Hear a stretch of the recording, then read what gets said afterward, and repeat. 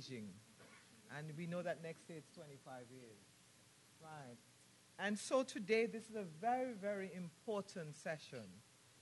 We think we have come a long way in the sub-region, but I'm sure that we are going to find that we still have a very long way to go. And so this time, I'm going to turn you over to our moderator. I can get talking about this and be here for the rest of the day. But women in the region demand better. We're still being told we can't be raped by our husbands.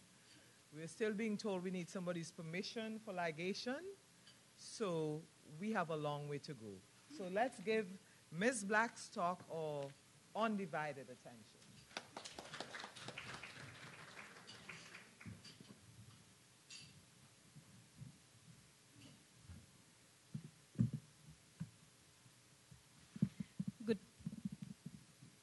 Good morning, everyone. I'll just follow the protocol that was established earlier and just to dive right into this very interesting, has been said to be problematic and contentious, but we will all agree that it is sexy. Yes? Yes, it is sexy. So I'll be looking at comprehensive sexuality education, charting the way forward in the Caribbean. Let us establish firstly what is comprehensive sexuality education. It's a curriculum-based process of teaching and learning about the cognitive, emotional, physical, and social aspects of sexuality. It aims to equip children and young people with knowledge, skills, attitudes, and values that will empower them to realize their health, well-being, and dignity, develop respectful social and sexual relationships, consider how their choices affect their own well-being and that of others, and understand and ensure the protection of their rights throughout their lives. Comprehensive sexuality education is delivered in formal and non-formal educational settings. It is said to be scientifically accurate. Taught in incremental stages, age and developmentally appropriate, curriculum-based, comprehensive, based on a human rights approach, based on gender equality, culturally relevant and contextually appropriate, transformative, and able to develop life skills needed to support healthy choices. I wanted to share with you as well that in 2009, the first international technical guidelines for CSE were developed as a joint UN initiative following a rigorous set of assessments of over 87 studies that were conducted on comprehensive sexuality education. 47 countries were apart from the developing world were a part of that assessment that was done. And they really wanted to see how CSE could have an impact on adolescent health. There were also technical consultations with experts and key stakeholders, including parents. And so we can understand that parents do have a huge role to play in comprehensive sexuality education, and so their perspectives and concerns were factored into the assessment that was done. The international guidance was renamed the UN International Technical Guidance. It was published in 2018, and what it did was to bring additional evidence to the issue of CSE, and it included young people and technical experts. In 2014, UNFPA produced its own operational guidelines for CSE, but with a focus on gender and human rights. It is a human right. Comprehensive sexuality is a right, and it's a part of education, the right to education and also health. It is included in several international frameworks and agreements, including the Convention on the Rights of the Child, and also SDGs, Goals 3 and 5. UNFPA's own 1994 International Conference on Population and Development also speaks explicitly on comprehensive sexuality education and calls on governments to ensure that this is provided to young people for their well-being and health.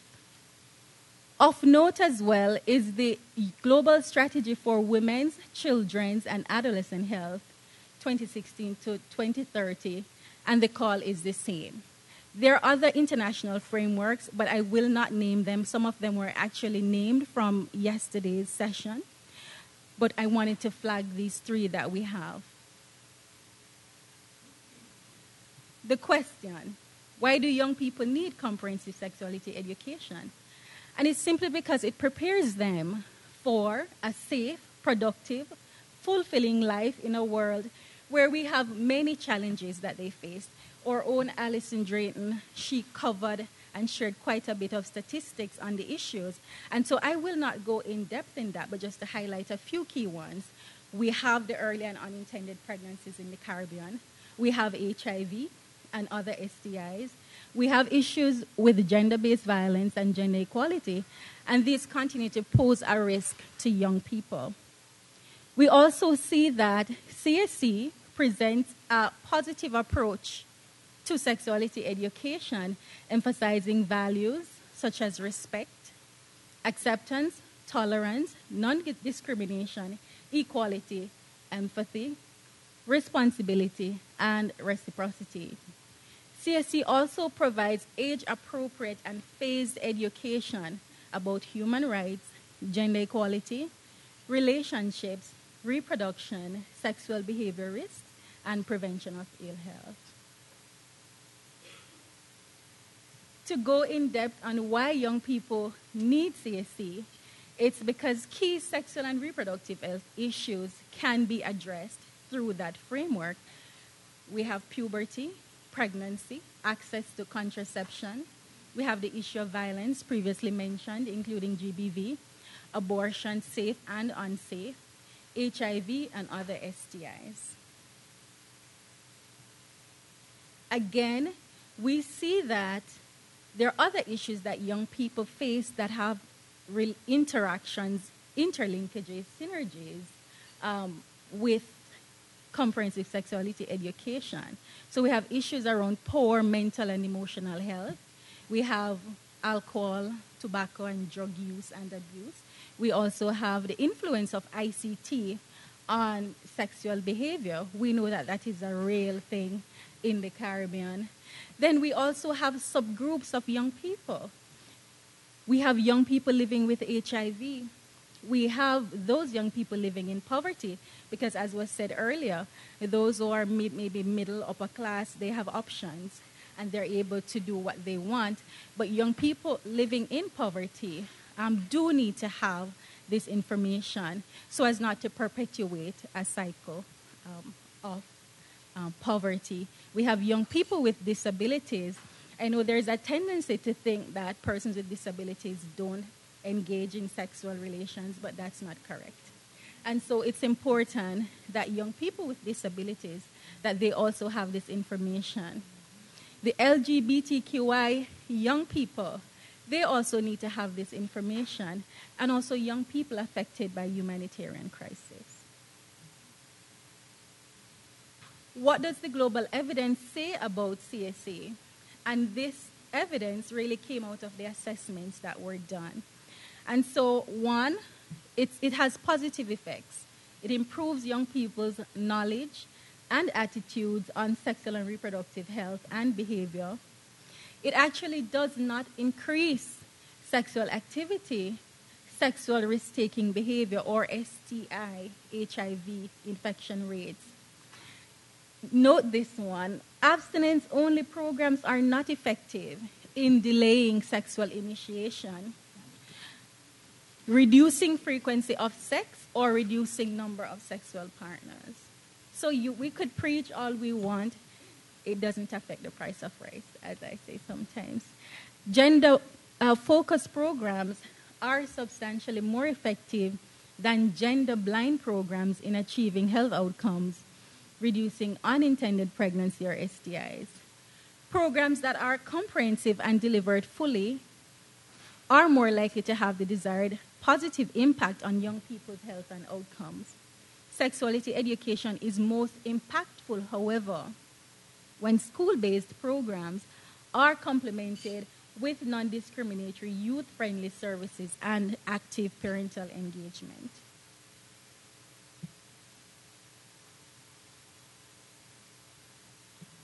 Let's talk about some of the common misconceptions we have about CSE. One, CSE leads to early sexual initiation. The data and evidence suggests that CSE does not lead to early initiation or more sex. It leads to delayed initiation and increased responsible sexual behavior because young people have the information, and so they're now able to choose wisely and make the correct choices. CSE, another misconception is that CSE deprives children of their innocence. The evidence shows that children actually benefit from scientifically accurate, not judgmental, and age and developmentally appropriate information through formal schooling. This is against the backdrop, as was mentioned yesterday, that the early sexual debut in the Caribbean is a reality, and 56% of girls and 79% of boys on average have had sex before the age of 14. This is from WHO's Global School-Based Student Health Survey. We also know that almost half of the Caribbean young people ages 15 to 24 do not have adequate information about HIV. This is from a UNAIDS and PANCAP 2018 report. We also know that about 2 in 5 young people ages 15 to 24 did not use condoms the last time they had sex. Another UNAIDS and PANCAP report. This information came out in the presentation yesterday, which will be shared. So the point to this is CSE does not lead to early sexual initiation. It does not deprive children of their innocence. And there is a misconception that CSE goes against our culture or religion. CSE programs should build support among the custodians of culture in order to adapt context to the local cultural context while also addressing negative social norms and harmful practices that are not in line with human rights. The key point here is that CSE is culturally specific and contextually specific. And the main point is that whatever happens around CSE programs, they should not reinforce negative social and harmful practices. Another misconception is that parents will object to sexuality education being taught in schools. CSE programs are meant to work in partnership with, involve, and support parents. So it really should be done in consultation with parents. Some more misconceptions about CSE. Teaching CSE is too difficult for teachers. Most teachers can be trained in CSE, as is currently included in national curricula. CSE is already covered in other subjects, biology, life skills, or civics education, and so there is no need to have a standalone CSE program. However, effective CSE covers a comprehensive set of topics, attitudinal and skills-based learning outcomes, which may not necessarily be included in other subjects. Another misconception: young people already know everything that there is to know about sex and sexuality through the internet and social media. Online media doesn't necessarily provide age-appropriate, evidence-based facts. CSE offers young people a healthy space for discussion. Final misconception: CSE is a means of recruiting young people to alternative lifestyles. That is not so. CSE does not endorse or campaign for any particular lifestyle other than promoting health and well-being for all without judgment on sexual behavior, on sexual orientation, on gender identity, or health status. How is CSE implemented in the Caribbean? It's implemented through, we know we have the HFLE curriculum.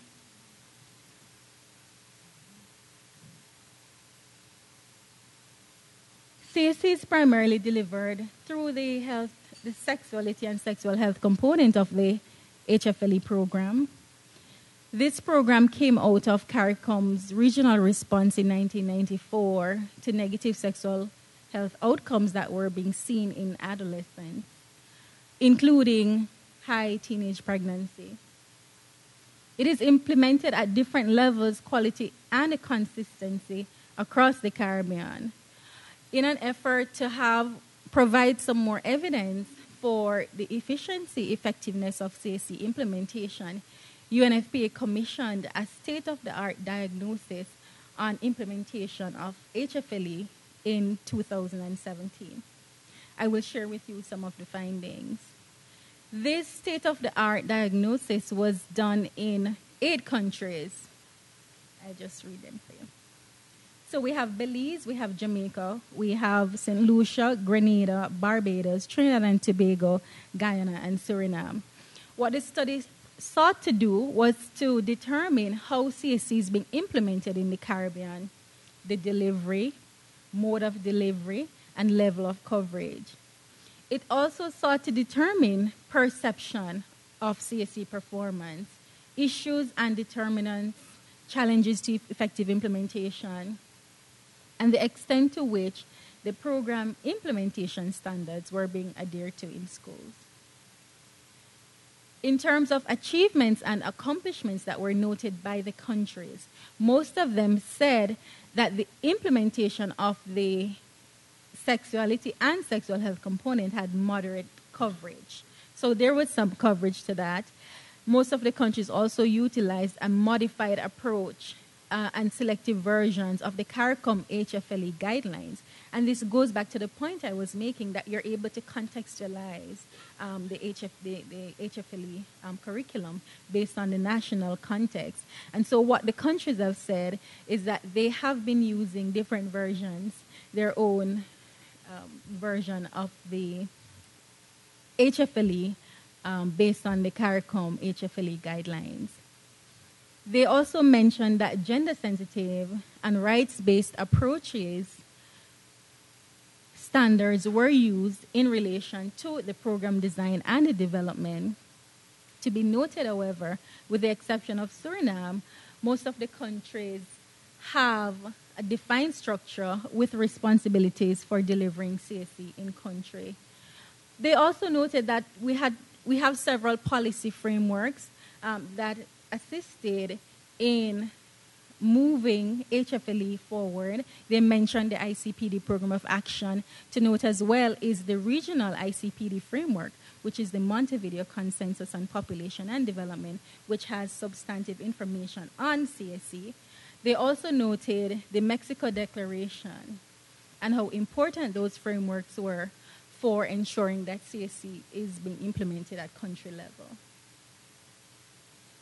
2 other achievements, accomplishments noted, that there is effort towards adherence to CSE standards, and there is some evidence of monitoring from education policy planning and programming units and administrative structures at primary and secondary schools. So those were the achievements and accomplishments noted. Challenges are many, as most of us know.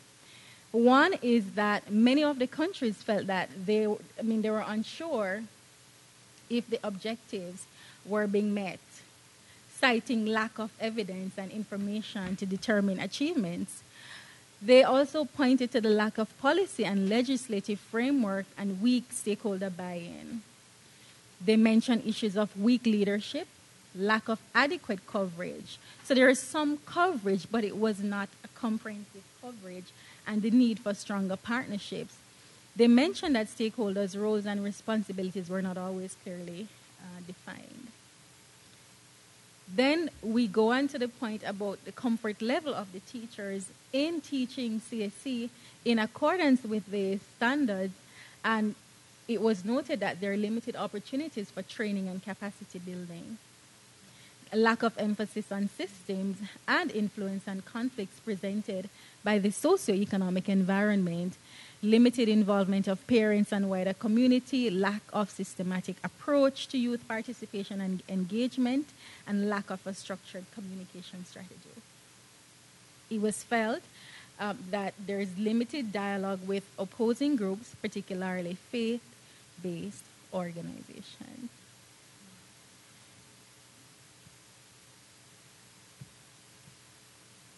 In June 20, what you're seeing here is a photo from the high-level policy dialogue on CSC in HFLE that was held in Trinidad last year in June. And it was a collaboration between PANCAP, UNICEF, UNAIDS, UNESCO, and PAHO to discuss the status of CSC implementation in the Caribbean and to see what the opportunities are to improve quality delivery on the program region-wide. The meeting concluded with 36 recommendations, which are expected to be presented to CARICOM COSAD and Education for implementation. I won't go through the 36 recommendations. I know you will appreciate that.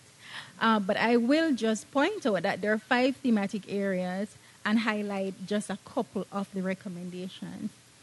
The first recommendation, the heading, Policy and Governance, Capacity Building and Program Management, Knowledge Management and Strategic Information, Monitoring and Evaluation, Multisectoral, Intersectoral, and Community Collaboration.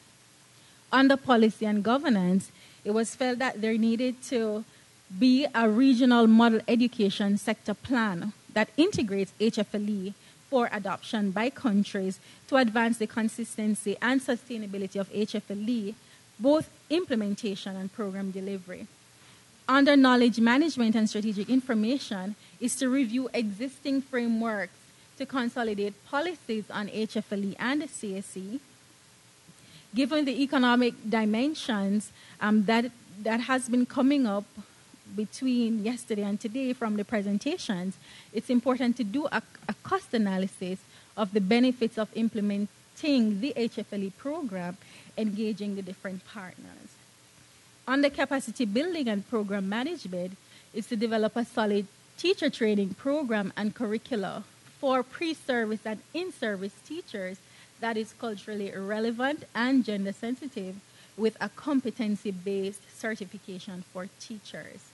Another point under that is to develop HFLE as an area of specialization in teacher training institutions. Now, we've noted the concerns by Dr. Deschang yesterday about maybe some of the discrimination the teachers face when they are, I think, maybe just tasked with teaching HFLE, but this came out as a strong recommendation from the countries that we do have the specialization of teachers in this particular area. Under monitoring and evaluation, it is to develop and support the operation of a robust M&E system to assess the process, outcomes, and impact of the HFLE program, review the national HFLE programs, engaging a wide variety of stakeholders, review timely reviews of the regional documents, guiding the HFLE program, and to include that in the CARICOM regional framework. Now, as part of the next steps, UNFP has been actively supporting this area. And so the plan is, from the recommendations coming out of the Trinidad meeting, is to have a further technical meeting to look at how we can develop an implementation plan to advance on the recommendations that were made. It was also mentioned yesterday that we are working with the Ministry of Education in Grenada on a CSE pilot, and we expect to have the findings from that in a year's time, and we're hoping that it could be the basis for South-South exchange, identifying best practices and seeing how other countries in the Caribbean could advance on CSE and HFLE implementation. We all have questions. I know you have questions for me, and I also have questions for you, so I'll go first. And I will just say that we have key questions because this is something we're actively working on. It's a work in progress. There are still challenges. what is the status of CSC implementation in your country? Is there sufficient understanding of the factors that influence HFLE program effectiveness and efficiency? What prioritized actions must be taken at regional and national levels to improve the results of the HFLE program? And then how can we, as an IDP and regional agencies, support partners and countries to prioritize these actions? And so that's the end of my presentation. I will end by saying, if we close our eyes to facts, we will learn through accidents, and it's important for us to minimize or eliminate that as best as possible. Thank you.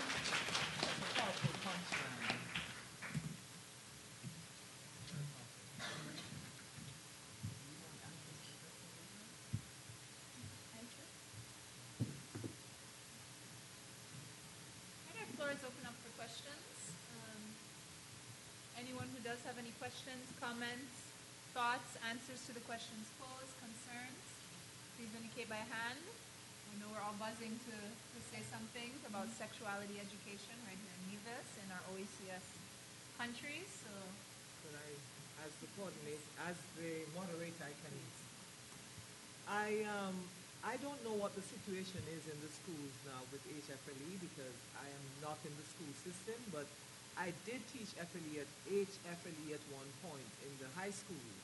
And what I found then was that there are children whose schedules are so crowded with everything else that they never got an opportunity to do HFLE. And I hope that that has changed because this should be an across-the-board area of study. In addition, I think that our teenage pregnancy in St. Kitts and Nevis is trending downwards since the inception of HFLE in our schools, and since the support of teen mothers became a national priority. And so I feel that we are positioned now to take this to another level. We realize that we have gotten positive results in these two areas, supporting teen mothers, because there was that perception that their coming back to school would be a contagion for the other people, other girls at school. And that HFLE will make children precocious, and the research is showing that a lot of our young people are sexually involved. And as you said, Ms. Blackstock, the abstinence-only method is working. We are church people. We are very, very religious, but we know that our young people, a lot of them are experimenting. So we do need to give HFLE the support it needs to realize the outcomes that we anticipate. Now the floor is open. I took the prerogative as the moderator to get my 5 cents in first. So now the floor is open.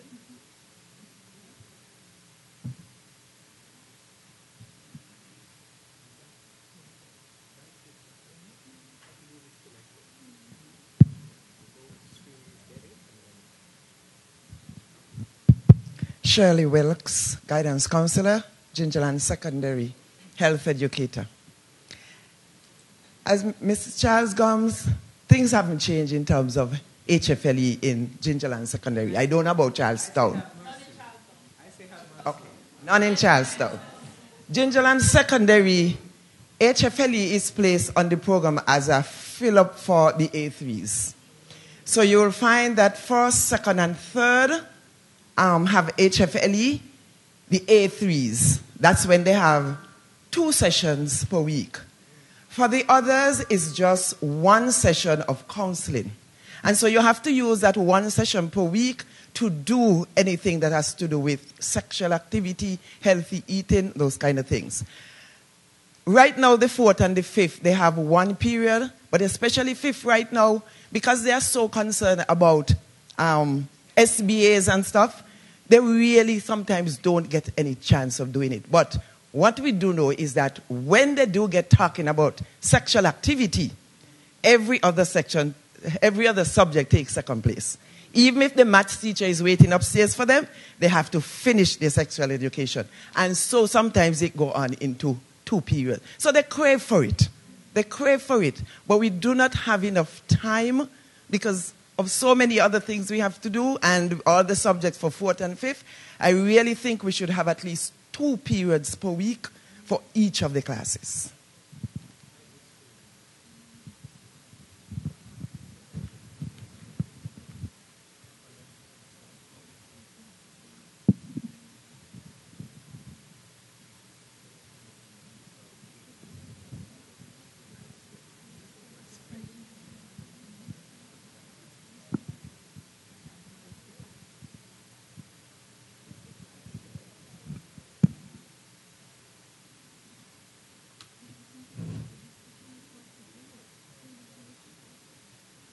I'm hearing a lot of muttering in the room. Are there any other points or feedback? Okay, over here, please.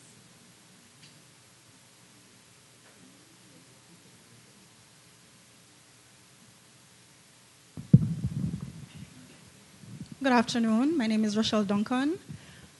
Just a small comment on the first question that you had in your presentation. I believe, just an opinion from another jurisdiction. I know in Jamaica, HFLE it was introduced in a number of primary schools, but I believe one of the key issues that teachers are having is more or so a capacity building issue.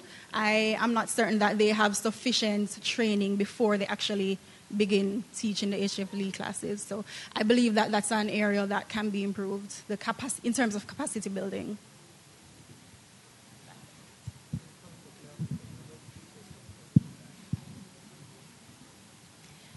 Thank you. That's a very interesting comment, because just last year, December, we had a capacity building activity in Jamaica. Like a large number of teachers getting the training on HFLE. We have developed quite a number of guidelines, manuals, tools that are being used. In fact, we consider Jamaica to be the standard for HFLE implementation, to the point that we are actively working on having a South-South with Grenada. That being said, we still know that there is a lot of work that needs to be done. Capacity building is something that we will continue to look at and to do, not just for Jamaica, but for the Caribbean broadly. Thank you. Tricia Daniel, just a couple of things. We live in a community where the Nivision community is a very private community. So while everyone is aware that sexual activity is happening, we don't ever talk about it. And so it's going to create a level of discomfort for the teachers, and it's also going to create a level of discomfort for the parents, because some parents want the opportunity to educate their children. Like, I want to be able to educate my child, and I want to be able to decide at what point what they're exposed to.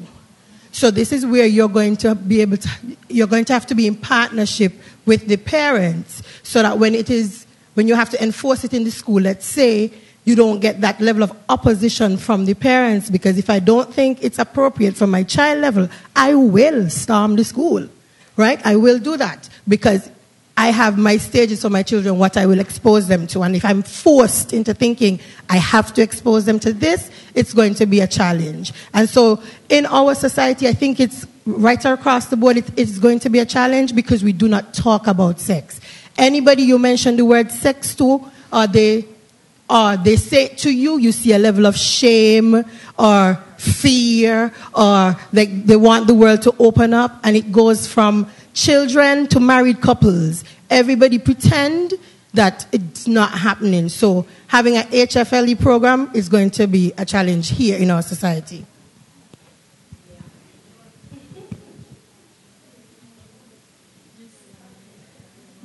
Yeah, I mean, I agree with you to a large extent, in that parent engagement is key to moving HFLE. I'm just wondering the extent to which parents are monitoring, like, social media engagement and the exposure around sex and sexuality that the children, yes.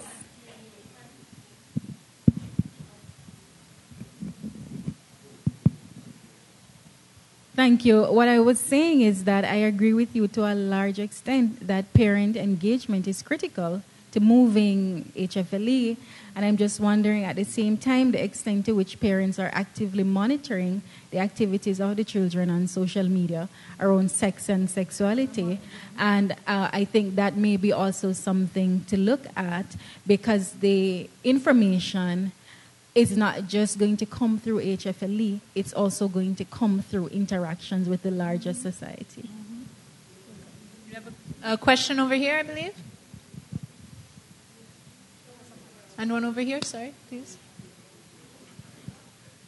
Just a few general comments. My name is Mervyn Thompson, and I am representing the St. Kitts National Youth Parliament Association, or SCNIPA. And it was shocking to me just now that HFLE is not being taught in some schools right here in the Federation. I'd like to think that I'm still young. I left school a few years ago. So I guess I'm privileged to have had HFLE from first form to fourth, fifth. I think that it is something that could be introduced in, I guess, primary schools.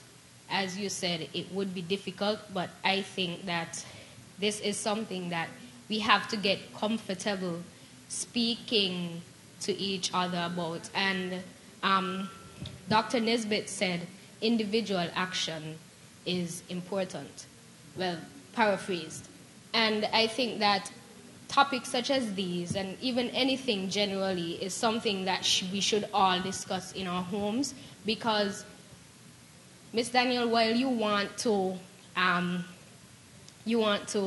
say when your children learn certain things, the outside world doesn't care about that. So they are already exposed to it. So it's just for you to, I guess, help them to navigate the different circumstances and different situations that are possible to arise in their lives. And that's just my 2 cents. All right, we have over here and then over in the far corner and then one over here. 1, 2, 3, 4, 5. Oh dear. Denise, I wonder if you can, if you have an opinion on the, there's been a bit of a discussion, should it be integrated into teachers' current responsibilities, or the pluses of having a separate cohort? Because as I listen to the presentation and think of some of the discussions, the issue of standardization might be helpful.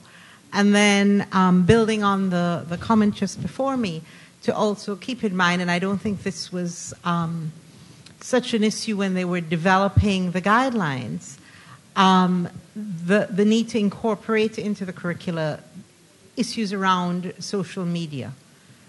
Young people post a lot, and I'm sure when you're 13 or 9, or actually even 23 these days, you forget that these days employers and everybody else Google madly before they make the decision. And I don't know about anybody else in the room, but my frontal lobe was certainly not developed enough to be thinking 20 years down the line on consequences of some of these things. And I think it's possibly something that isn't in the curricular guidelines. But I'd be interested to hear your thoughts.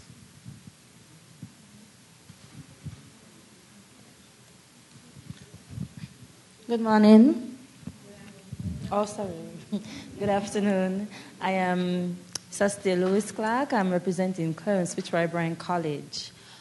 Okay. I hear a lot of comments about health education, sexual CSE in high school, but we are forgetting it starts from a primary school level.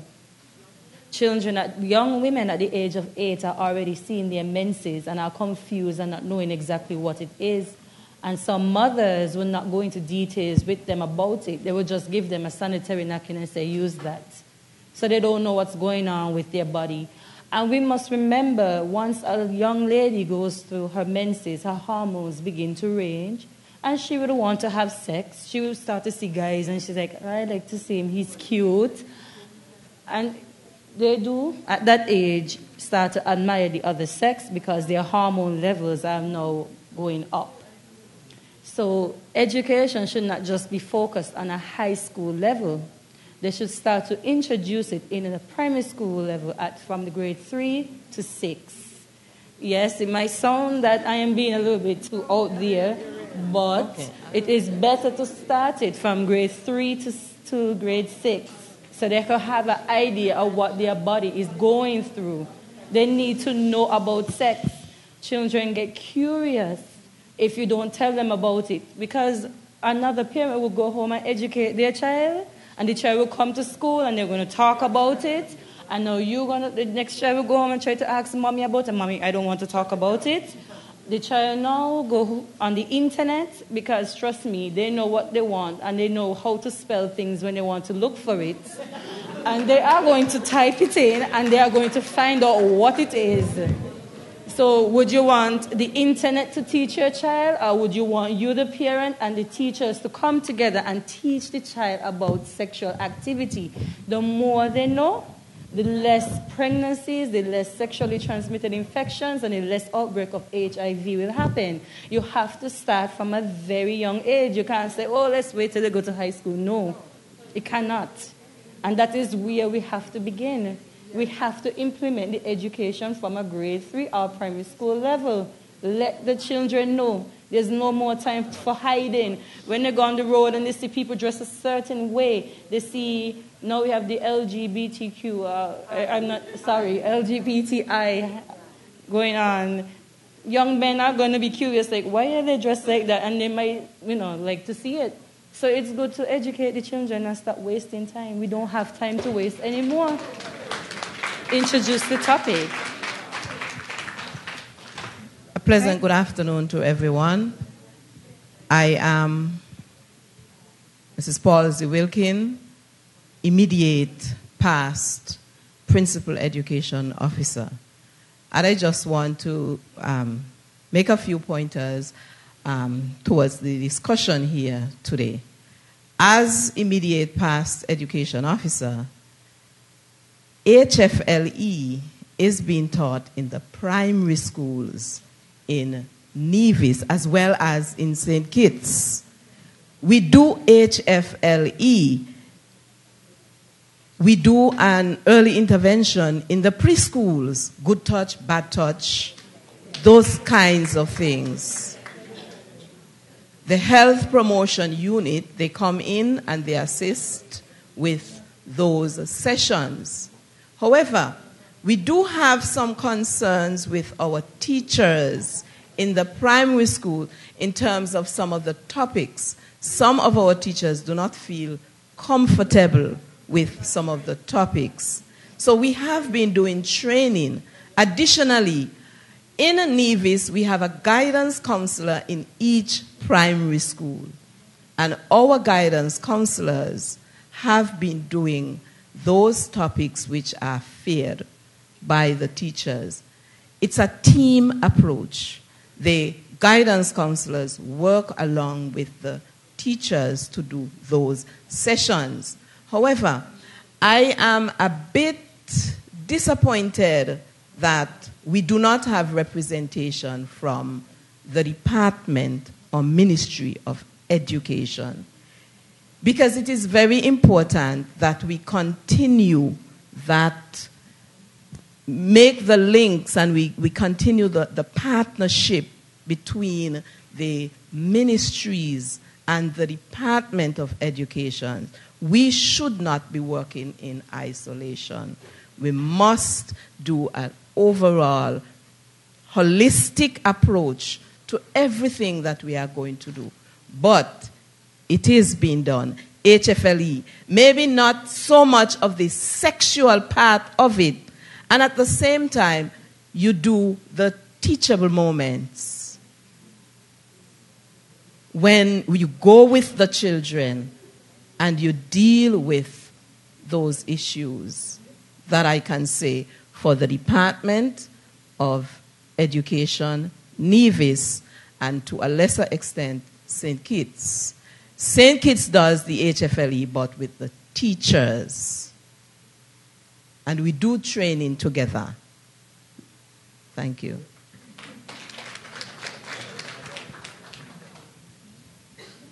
All right, we can just take one more question, I believe, and then we do have to wrap it up. Well, I think, Renaldon Bartlett, Office of the Leader of the Opposition, Nevis. I think the question is for everybody, at what age do we start speaking to them? Because it seems like in Nevis, and in other countries too, so I wouldn't put it just in Nevis, we don't want to accept the fact that people like sex. I would go as far as saying, just like other animals, it drives us.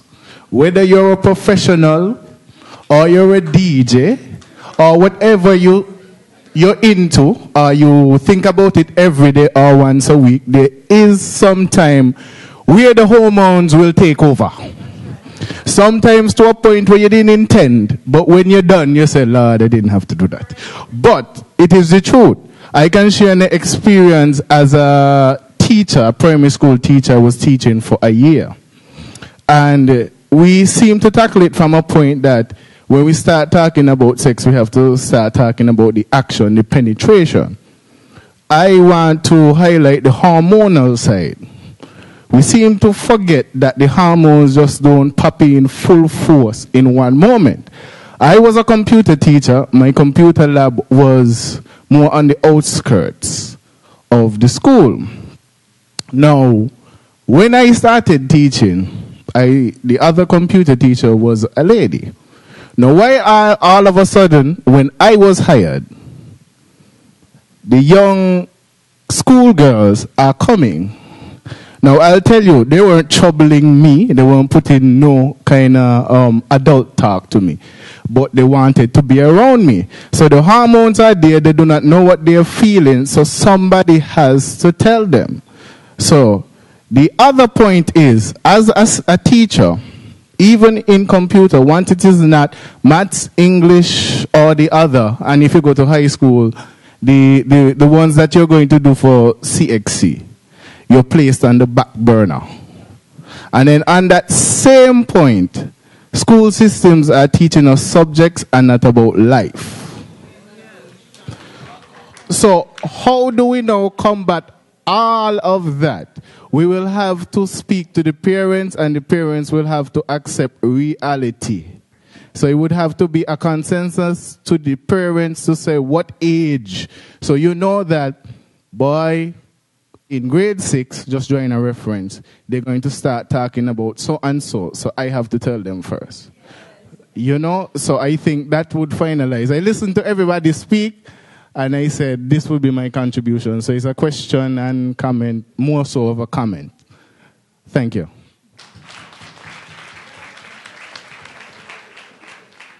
Okay, one last very brief comment.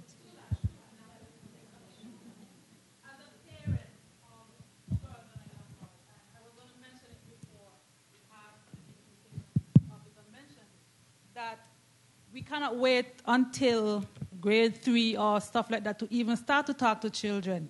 Health Promotion Unit started in, I think it was 2008, because that day I was at preschool, to go to the schools with puppet shows, and we were doing good touch, bad touch, because people, adults, pedophiles, they mold children. So if you wait until grade 3, when somebody was already caressing your daughter from since she was 3 years old, you're going to have a problem. Also, I wanted to point out that we cannot sit back as parents and say, HFLE, Ministry of Education and stuff like that.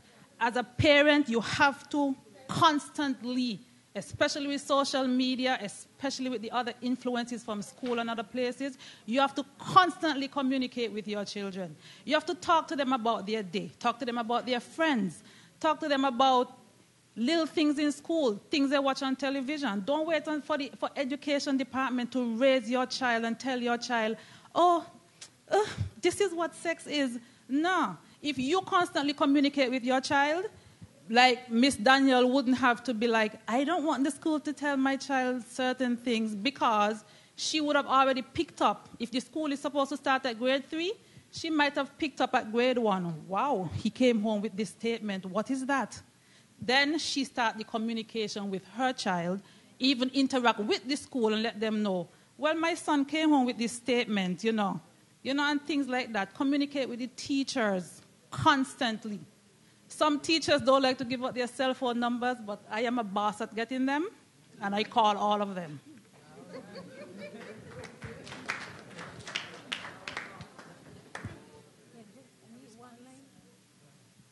Yeah, I mean, I fully agree with most of the comments, and some of the things that I would have responded on have already been mentioned in terms of the earlier the better, and teaching about good touch, bad touch, knowledge about sexual grooming, all of those you've covered, and I fully agree. Just to respond to Alison's question about mainstreamed into teachers' responsibility or standalone, I believe that it's important to have it as a standalone, because what we have found is that when it's mainstreamed into the responsibilities of teachers, they tend to drop it off. And especially if they are already not convinced or comfortable in teaching it, it's not a priority. And it's important for us to understand that HFL is about life skills. And so having persons who are trained to deliver that, I think that would make a big difference in the educational system. Thank you. I'd like to thank Ms. Blackstock for the presentation, and all of you who fielded questions. I get a sense that the younger people in our society will be the ones to take this forward. Some of us older ones are so steeped in the don't talk about sex that I don't know how well we will do there. And specialization is critical, because a lot of teachers don't want to talk about sex. So if it's part of their responsibility, it will get skirted around. And bright children need it too. We are seeing students coming out of A1 who are pregnant in 4th and 5th form, and that's an indication that they also need the education. Thank you very much for your time. Are we going into the next session? All right, thank you, ladies and gentlemen. Please, a warm round of applause for our moderator, Mrs. Ingrid Charles Gums, for our presenter, Ms. Denise Blackstock. We are indeed going to our next presentation. We have one more presentation.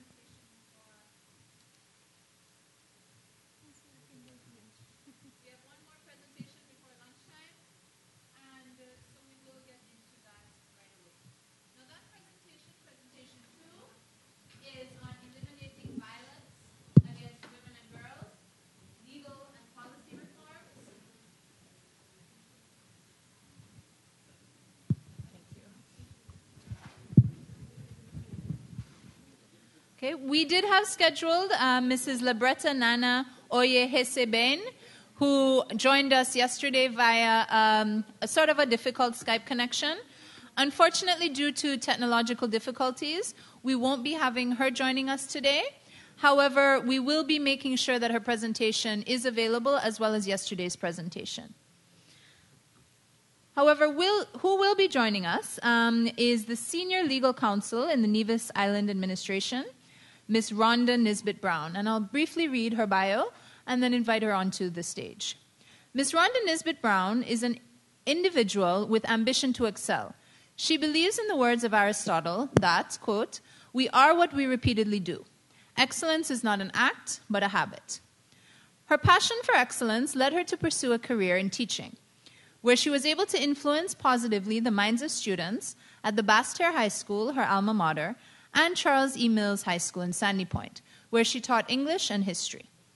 Ms. Nisbet Brown has explored communications, embracing the position of sales and marketing and a broadcaster at ZIZ. She still contributes to national broadcasting, volunteering her expertise as a radio commentator, especially at national carnival shows. Ms. Nisbet Brown holds a Bachelor of Arts degree in English from UWI in Barbados. She also holds a Bachelor of Laws degree from the same university. In 2007, she received her legal education certificate from the Hugh Whitting Law School in Trinidad. Ms. Nisbet Brown is an attorney at law since October 2007. She has worked for several years for the government of St. Kitts and Nevis as a Crown Counsel prosecutor and the acting director of public prosecutions during the year 2013. She has vast experience in the field of criminal law, with commendable conviction records in a number of major violent offenses, including murder, attempted murder, robbery, wounding, burglary, shooting, abduction, rape, and other sexual offenses.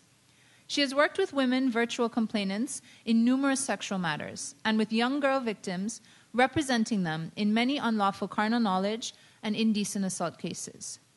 She has done extensive pro bono legal work for the New Horizons Rehabilitation Center in St. Kitts, as a counsel for the juvenile residents in the criminal division within the Magistrates Court, the High Court, and the Court of Appeal. For a few years, she worked as a part-time law lecturer at the CFBC, teaching Year 1 Cape Law in law, legal studies, public constitutional law, and criminal law. She loves young people and is always giving of her time to mold and inspire them. She has been a litigator and an advocate for women in divorce, family, and domestic violence matters, and goes the extra mile, contributing her time, effort, and resources towards women's empowerment. Ms. Nisbet Brown is a community-oriented person. She has served as a member of the Rotary Club of Liamiga and the St. Kitts and Nevis Special Olympics Board. She is currently a member of the Business and Professional Women's Club. For the past 5 years, she has served as the Secretary of the Council of the St. Kitts and Nevis Bar Association. Ms. Nisbet Brown currently holds the post of Senior Legal Counsel and Companies Registrar at the Legal Department in the Nevis Island Administration.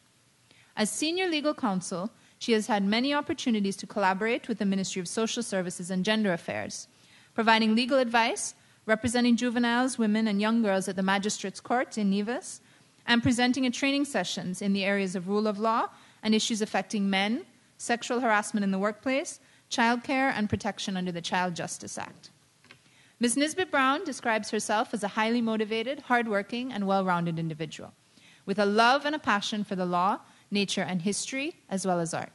She is spiritually grounded, loves the Lord and her family, with whom she shares a tight bond. Please welcome Ms. Nisbet Brown.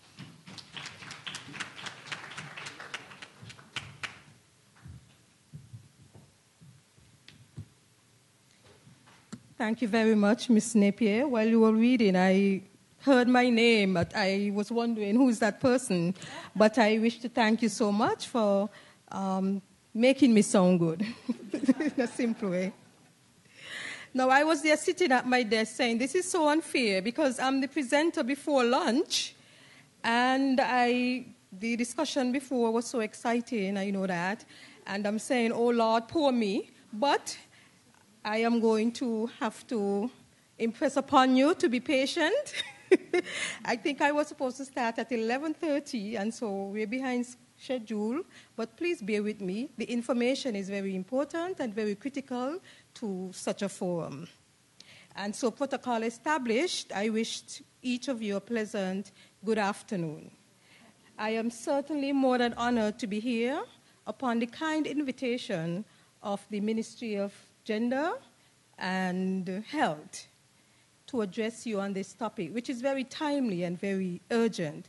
And it's an issue that is most dear to my heart for obvious reasons. I wish to thank the Minister, I'm not seeing her, Minister Brandy Williams and her staff and her technical team for this amazing opportunity to share the stage with such an array of esteemed, I'm looking around the room and I'm seeing them, esteemed, beautiful and powerful sisters. Thank you. And so allow me to indulge you for a while on an offense that is described as one of the most pervasive violations of human rights worldwide, and one of the least prosecuted of all crimes. I can tell you that much, being in that position to prosecute. And I'm speaking about violence against women and young girls. Is its elimination possible? The topic is eliminating violence through legal reforms and policy reforms, but is this possible? How is it possible? What kind of legal reform and policies can the government employ to remove it? Note that I did not ask if it exists for obvious reasons. So as an attorney and former prosecutor, I have had the misfortune to sit at the front line, conducting many cases involving violence against women, from attempted murder to murder, you name it. Ms. Napier mentioned a few in my bio. I have also prosecuted on behalf of young girls for unlawful carnal knowledge, or what we commonly call statutory rape. And of course, I have done some representation of women in domestic violence situations. And so, ladies and the few gentlemen, if we can pause for a moment and imagine a woman at the mature age of, say, 56, having spent a lifetime with a common law partner, is now accused of cheating when the relationship goes bad, leading him to shoot her in the head. She survives, but life has never been the same. Or imagine this woman returning from church. She goes to the kitchen and is preparing her husband's lunch when he enters the house, notably drunk and disorderly as usual. He initiates a fight, begins to beat her. He picks up a knife. She runs for her life. He follows her. And when she was backed into a corner, they wrestle. Within that split second, she manages to retrieve the knife, takes a blind swing. Senses return. He dies from that one knife wound. A bit grim, you may say, dramatic even. But I call this my attempt to shock each and every one of us into the reality of the impact and the existence of this type of violence, and whether or not it can be eliminated via the law. So I'm inviting you to a frank discussion. For the male attendees, forgive me, I am hamstrung. This topic is about women and young girls. And so what is violence against women and girls? For context, the UN Declaration on the Elimination of Violence Against Women, General Assembly, December 1993, describes violence against women as an act of gender-based violence that results in or is least likely to represent in physical abuse, sexual or psychological harm, suffering, including threats of coercion, deprivation of liberty, occurring in private or public. We know that violence against women is played out everywhere. In public, in the workplace to sexual harassment, but most commonly, it is closeted within the safe haven of the home. And research indicates that women are more likely to be abused, killed, or injured in a family setting. Now, I came across a very interesting theory which characterizes this violence as an inherent feature of patriarchal and capitalist systems, rooted in the historical philosophy of women's subordination and inferiority to men that results in the control of their lives, bodies, and sexuality by individual men or groups of men. Now, linked to that theory is the belief that women in a relationship are inferior to their male partners, that they belong to men, and for this reason are in the service of men and can never say no. For this reason, violence against women may include acts of sexual domination by their partners or physical attacks for withholding sex and denying their men the pleasure of a cooked meal or a clean house. I prefer the view that the patriarchal belief is supported by the attitude and mindset of the very same woman who suffers. In a paper on confronting gender-based violence in the Caribbean, the Honorable Madam Justice Desiree Bernard posits that women are ambivalent about violence perpetrated by family members, more so a spouse.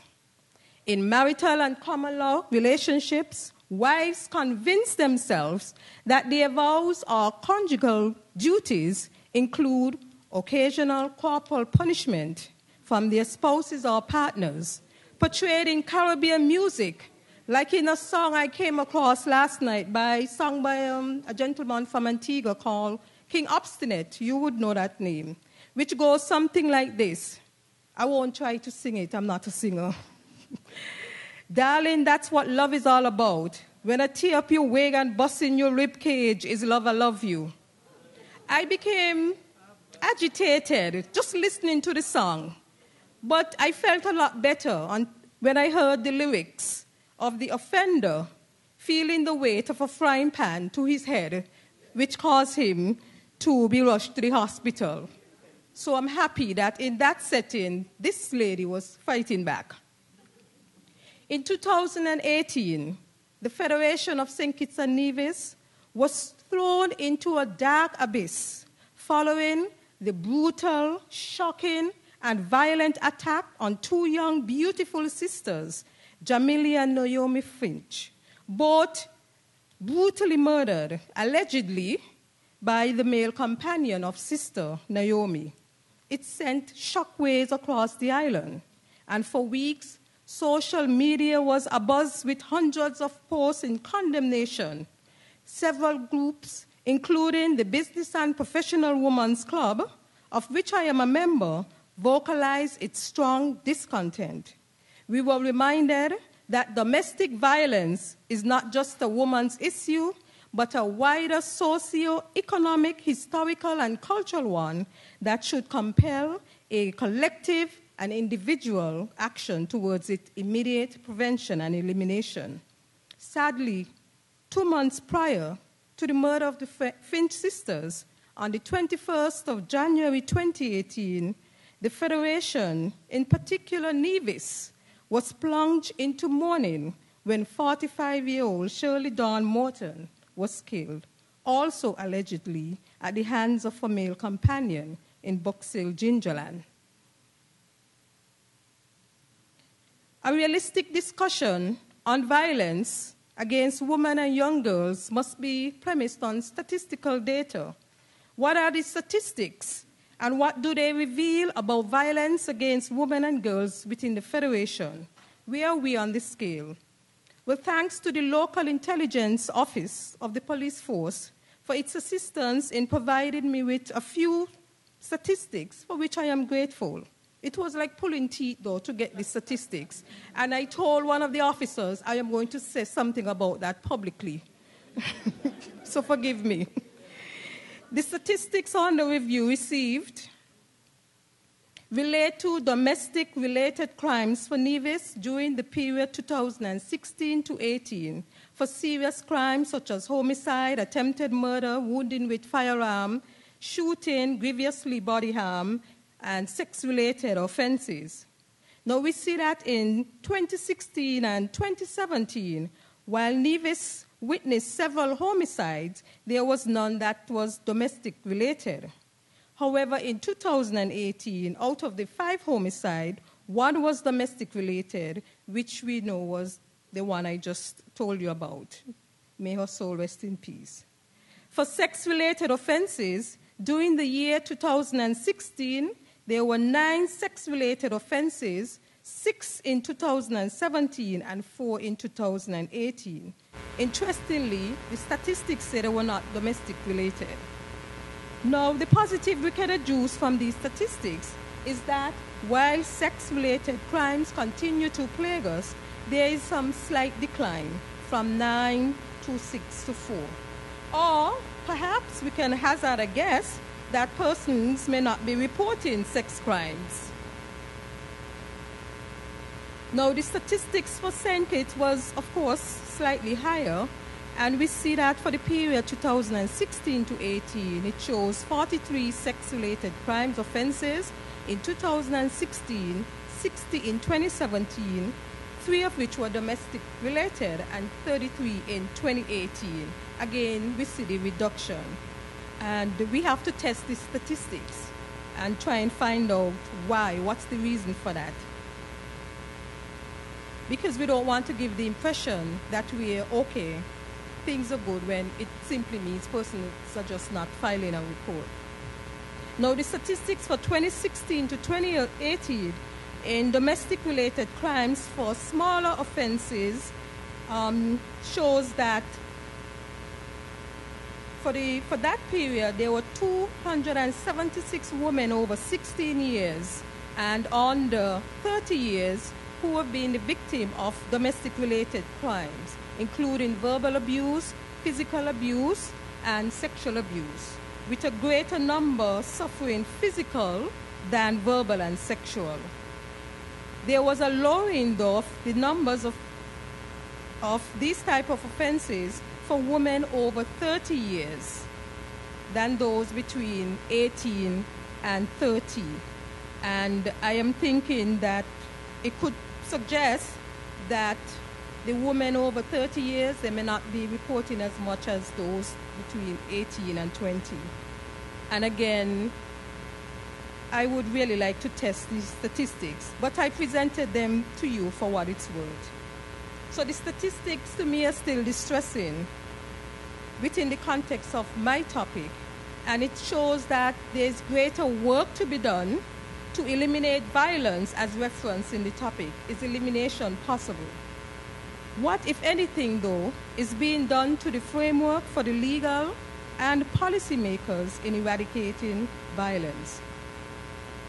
Now, just last year, following the murder of the Finn sisters, the Honorable Prime Minister, Timothy Harris, in his condemnation of the killings and violence in any form, emphatically stated, to be clear, the government condemns violence in all its forms, but we maintain that violence against women and children is most reprehensible. All may not be lost, though, for promises were made to look into amending the Domestic Violence Act and to bring about the passage of a national protocol, the subject of several years of consultation amongst key stakeholders. So what is the legal framework or policy framework which is used or can be used to eliminating violence against women and young girls? And does the law satisfactorily addresses violence against women? Are we placing too high a burden on the law? But if not the law, what else? So I'm going to turn my attention now to the law and legal reform. Now, in looking at the law, we must examine the giant, that is the sexual offenses, rape. Sexual abuse is perhaps the most frequently used weapon in the arsenal of male abusers, which preys on and affects the emotions of victims, leaving deep psychological scars. In our federation, in 2017, there were 66 sexually related offenses, over 52 in 2016. Now, the law on rape can be found in what we call the Offenses Against the Persons Act in Section 46. And it simply states that any person who is convicted of rape shall be guilty and on conviction be sentenced to life imprisonment at the discretion of the court. Now, is there anything in Section 46 to deter perpetrators from committing rape against women and girls, and in the process eliminating such violence?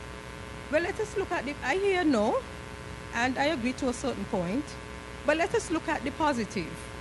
Maybe we can say yes because of the high form of punishment being life imprisonment, and that can be used as a deterrent. But notwithstanding, if we are to see a greater elimination, then all bases must be covered. And in this regard, I would suggest strongly an amendment to widen the definition of rape. That is, in my view, very myopic under the common law, because we do have to go to the common law for a definition. And rape, as we know it under the common law, I see some children here, but you know what it says: penetration of the male part into the female without consent.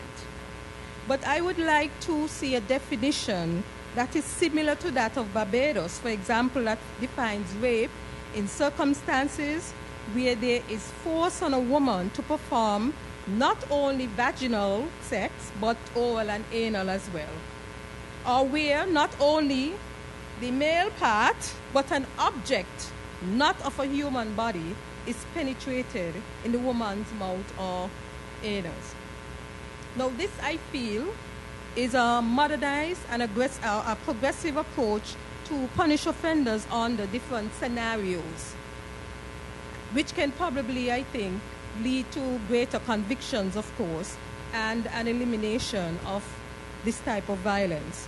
Because to leave rape, as it is expressed in Section 46, is to deny victims the small comfort of having the offender receive a harsh maximum punishment of life for forceful oral or anal penetration, for a mere maximum punishment of 10 years for the same act deemed an indecent assault under the same Offenses Against the Person Act. And so a woman who has to suffer anal sex in a way, under our law, says, well, that's an indecent assault. You can only get 10 years. That is unfair. Another weakness under the Offenses Against the Person Act is the absence of a description of marital or spousal rape. And I had a discussion with my former high school teacher, Mrs. Ingrid Charles, about this just this morning. Now, sexual abuse or sexual spousal abuse has in recent times been the subject of open discussion and court intervention. There's a modern thinking, though, where there's a shift from the previous thinking that upon marriage, a woman is simply an appendage to the man, or she's property, right? And he controls her even in the sexual act. However, husbands can now be found guilty of raping wives in the absence of consent and where there has been a separation. So we have no legislation, though, in our law codifying that position that we rely on based on a House of Lords case in the UK, which is only of persuasive authority. It's not the law. We follow it because we follow the law of England, so to speak. And so perhaps the time has come in seriously considering the elimination of violence against women to look again at the Barbados sexual offense model, which expressly codifies the law that a husband can be found to have committed the offense of rape against his wife if he forces her to have sexual intercourse with him because of fear, or forces her to have sexual intercourse in circumstances where they are separated. And so Mrs. Ingrid Charles was saying to me, there should not be any conditions attached to that. It should be as simple, if the husband forces himself on the wife and she doesn't consent, then that's rape. But what I was trying to explain to her is that these types of offenses are very difficult to prove in court before a jury. And so what I think is good is that the jury would hear, once they hear evidence that these two people were separated, then they may think it's unlikely that the wife consented, especially if that wife may have filed for divorce. If you see where I'm coming from, I think you understand. And so there's still a little glimmer of hope for us, but we need to go a lot further and try and progress and catch up with some of the other jurisdictions. In the Barbados Act, we see that the offense of marital rape is imprisonment for life, which is good. Sorry, it's a prosecutor in me still. So let's look a bit at unlawful carnal knowledge. Now, of course, we know that outside of the home, young girls, they are vulnerable to sexual assaults committed in school by teachers, etc. We just had a vibrant discussion on the whole sexual act and how we can prepare our young children for certain types of advances that will come upon them, believe it or not. I have done prosecuted unlawful carnal knowledge cases where children on a bus just going home from school, they approached and molested, eventually leading to this grave act. So we do have to prepare our children. Now, the law on unlawful carnal knowledge can be found in what we call the Criminal Law Amendment Act. Under this law, unlawful carnal knowledge with a child under 14 years or between 14 and 16 years carries a punishment of life imprisonment, which again is good. That is a strong signal or deterrent. But I found an interesting section at 7, though, in this piece of legislation, which says that a male cohabiting with a child under the age of 16 years commits an offense which is punishable by imprisonment for a term not exceeding 5 years. Why I say it's interesting is because this section could be very useful where it may be difficult to lay some charges for the actual sexual act between those persons, because a child living in that situation can lead to a very strong speculation that there's some sexual activity going on. I don't know what else a child would be living with a man in such a situation for. But at least there is a lesser offense, because it is very challenging to lay charges for statutory rape, especially in cases where a parent may be prostituting a child for financial gains, where a woman bent on protecting her offending partner whom she loves and whom she knows to be sexually molesting her young girl does nothing to protect the child.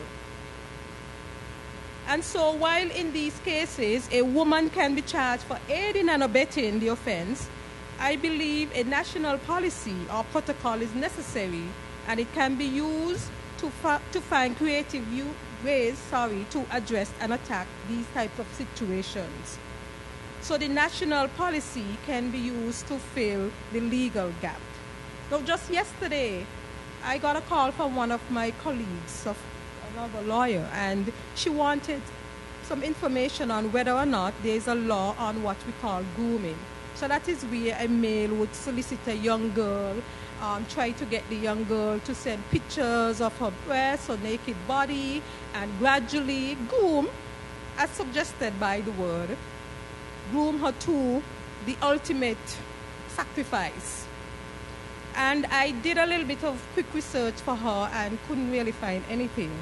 And so again, it means that there's a lacuna in the law, that the law is not modernized, and it's not progressing with modern society. We're in the technological age, cell phones, and this thing about sending pictures and so forth. And so the law has to fall in step by step with what is going on realistically. There is also a Domestic Violence Act.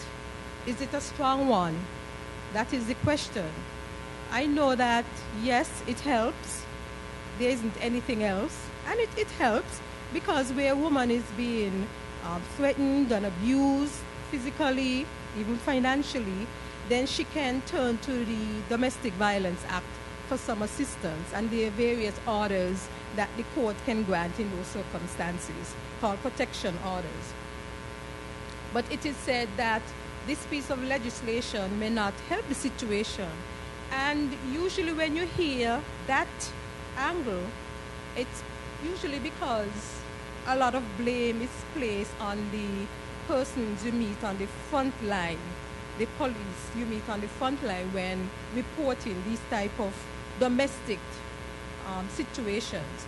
It is often said that persons on the front line may not be as trained and may not take these type of matters seriously.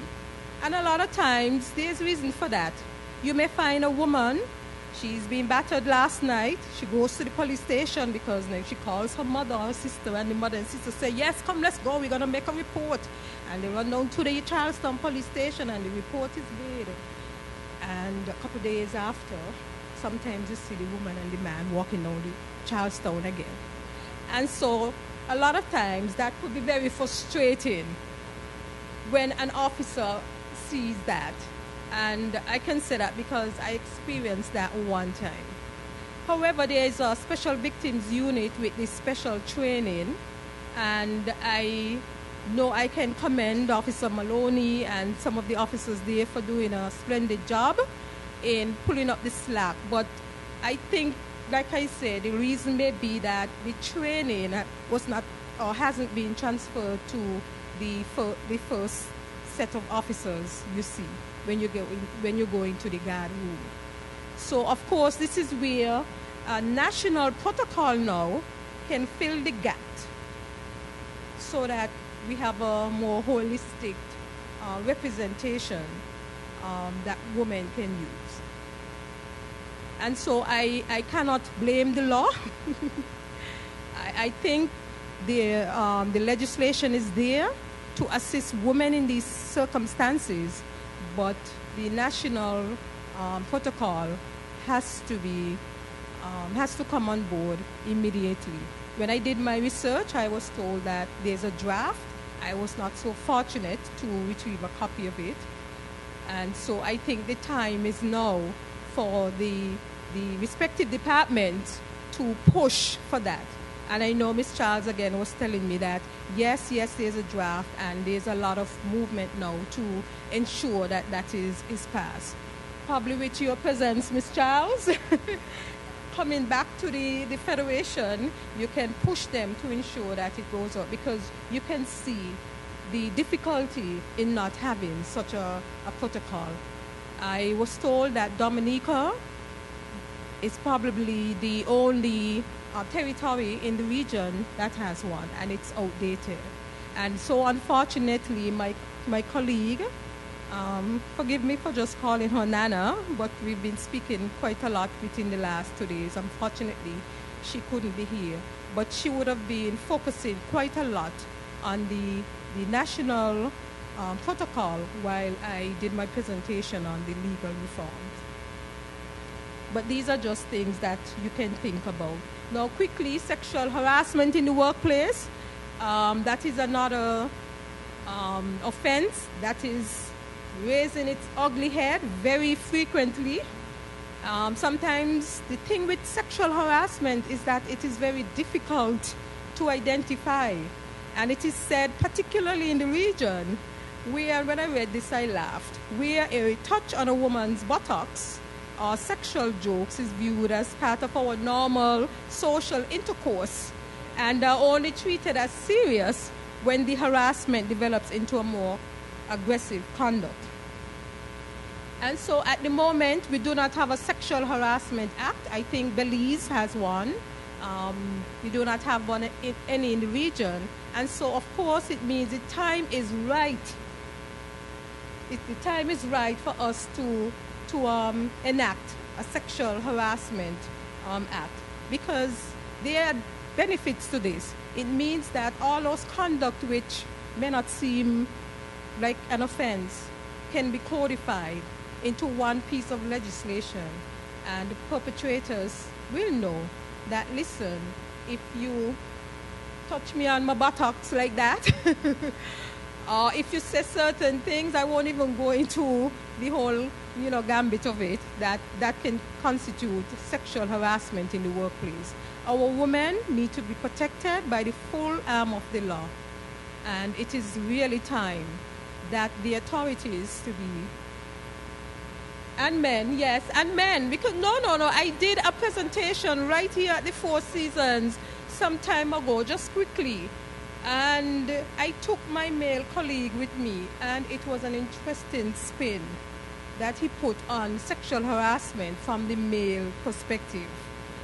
And so, Ron, thank you for reminding me that quite a large number of men experience some serious sexual harassment in the workplace.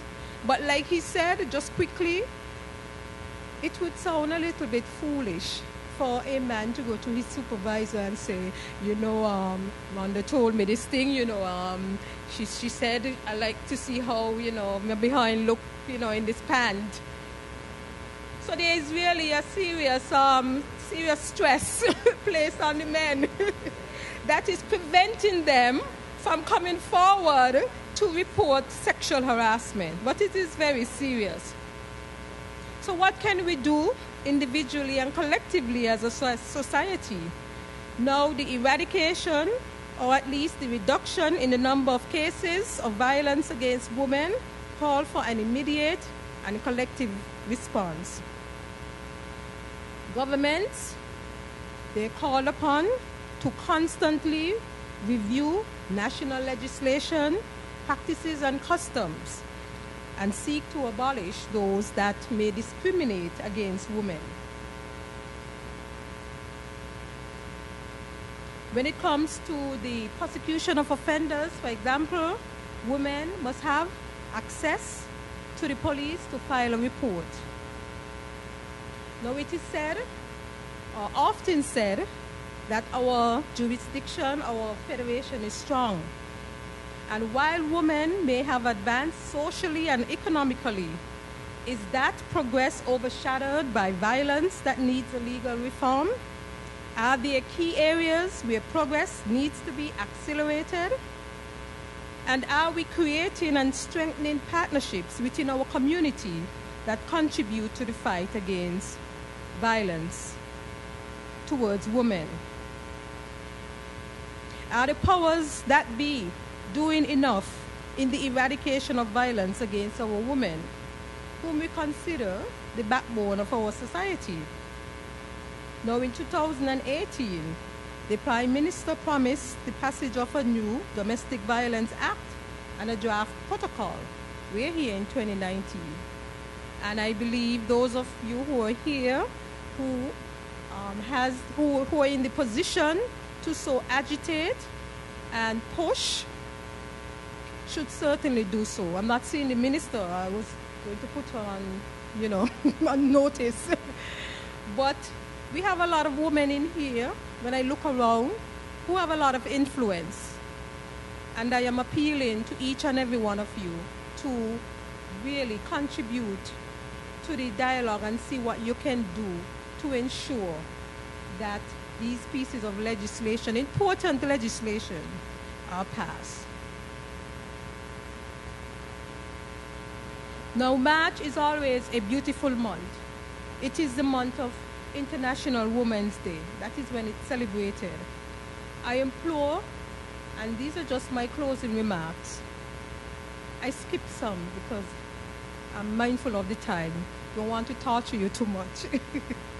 So I implore all of us to be mindful of our social responsibility, to be a voice for the voiceless, and to contribute to change using our resources, however scarce, to help in the elimination of violence against our womenfolk and young girls. The government has its role to play in strengthening the legislative framework.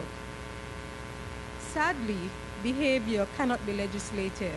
And I took this quote from Ms. Charles. You were presenting to the BPW last week, and I made a note of it. So like government, we too have a role, and every opportunity ought to be used to dent the number of women victims. Your contribution may be financial. It may require the use of your educational ability. You may own a business, and you can employ a young or a woman victim.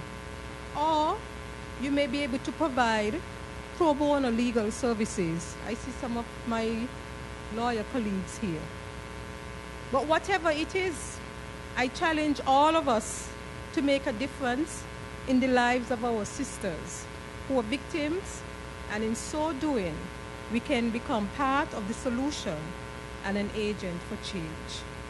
I leave these words with you today. Thank you so very much for your time.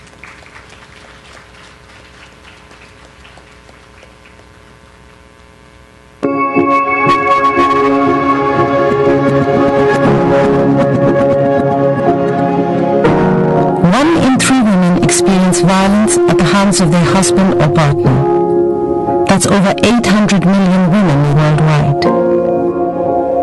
These women can feel trapped, afraid. Their lives are often restricted. Those who consider leaving often fear ending up penniless or losing their children. Over time, their confidence slips away, making a life without violence seem a distant memory. The abuse can lead to injuries, as well as serious physical and mental health problems, in some cases, even death. Many women contract sexually transmitted infections or have unwanted pregnancies, and when pregnant, have a greater risk of miscarriage or of having a premature or low birth weight baby. They can experience depression, anxiety, other mental health problems, or become addicted to drugs and alcohol. It can be hard to know whom to trust or where to turn. But there is a place they can go. A visit to a local clinic is often one of the few opportunities women have to go out alone. And it's important for doctors and nurses to make sure this isn't a missed opportunity. When doctors, nurses, and midwives listen with compassion, survivors are more likely to share their story. When they ask the right questions, they can uncover what is really happening and challenge cultural attitudes that say it's okay for a husband to hit his wife. They can reassure women that it's not their fault and can work with women to help them stay safe. And where necessary, connect them with other services that can provide, for example, shelter, psychological support, legal services, and financial opportunities. More women can find their way to a life without violence when changes are implemented across healthcare and other systems. Changes such as private rooms for consultations, training that enables doctors and nurses to respond better to women's needs, and raising awareness of the harmful consequences of violence for women and children and how to prevent it. Making these changes helps foster a culture where violence is unacceptable and where women have the courage to speak out. Imagine if that could happen to each and every one of those 800 million women.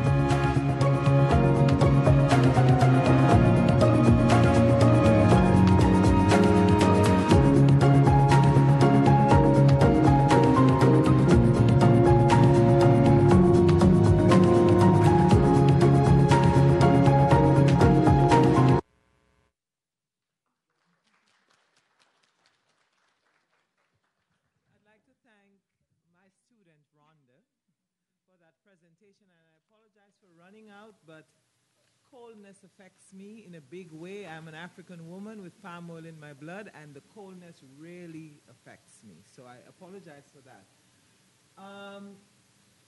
With reference to the sexual harassment legislation, I don't know if Rhonda remembers, but we tabled sexual harassment legislation about 15 years or so ago in our parliament. It had one reading, and nobody has heard about it since.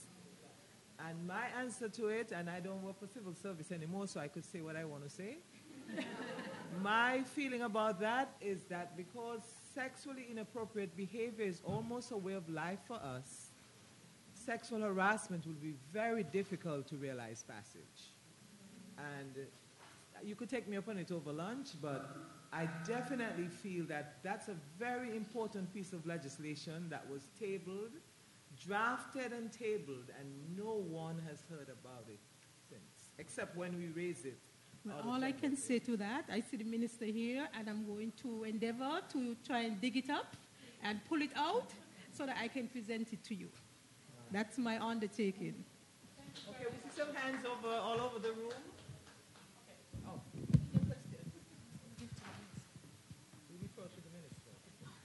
Thank you. I'm sorry that I missed the presentation, but I came in time to get this very important bit of information. I wasn't aware that there was something that was drafted and tabled at least given a first reading. So I think that the time is opportune for us to look for it, and if we have to revise it and do an addendum, we do that and then try and move it forward, because it is important that we have that. It is important that we put something in place sooner rather than later. Thank you. Good afternoon. Very good presentation, Rhonda. I have some questions for you. Number one, you spoke, and I'm thankful that you spoke of the sexual harassment legislation that was drafted, so I guess we could look at that. But you spoke of the one in Belize. Can you give me any insight as to what are the penalties for sexual harassment when you look at that legislation, as well as if it is gender neutral? Because I find that your presentation was not very gender neutral. And I gather that you said it at the beginning, but on behalf of people like X-Ray here, who also, I would imagine, have experienced sexual harassment on the job, I want to also be able to speak on his behalf and others, males, who are able to. Now, yesterday we had a presentation where we realized that the law is silent as it relates to consent for boys, consent for sexual engagement, right? As a matter of fact, my learned colleague, Gian Sinkit, said that when she researched it further, it was only in relation to buggery, but not the non-buggery issues. So again, I was wondering, what does it say, and what are the penalties that you propose? Additionally, one of the things that I find that's sad in Nevis in particular, Sinkit's news, but mainly Nevis, is that there are not any groups to help to push these things. So, for instance, there's a 15-year passage of a draft legislation that is critical, and there's no one in the government's ears or the public's ears, not even the learned minister knows about it. That speaks to the fact that it appears that we want to have these conversations and then wait on government to do it. What should happen is that, and I just coined it here, I don't know if it was ever happened, a Nevis organization of women, no, and then you do things now and push things now to ensure that certain things that are needed are done now, right? And so I'm glad Mervyn is back, so she would assist with that organization. But one of the things that is important is that you need to look at where, because it's one thing to keep saying these are the gaps in legislation. My friend Jan said she spoke to this on a presentation Youth Parliament in 2008. That's, again, 11 years ago, right? Well, that's the age of consent disparity with men. So, again, what I said, what's important, you make a copy of the Belize Act, available so people can see, at least as a draft, what's there, see what needs to be amended. You have an organization that could put pressure on the good minister to make sure that it's done now. And you have all people working together, even Dr. I think it was Laws, as she spoke of the NCDs. Even though that information, those are things that need to be in civil society and pushed by a lot of NGOs. And so the voice of the NGOs is not heard on this matter. But again, Rhonda, I wanted to get from you, what are the penalties for sexual harassment, even looking at the Belize legislation?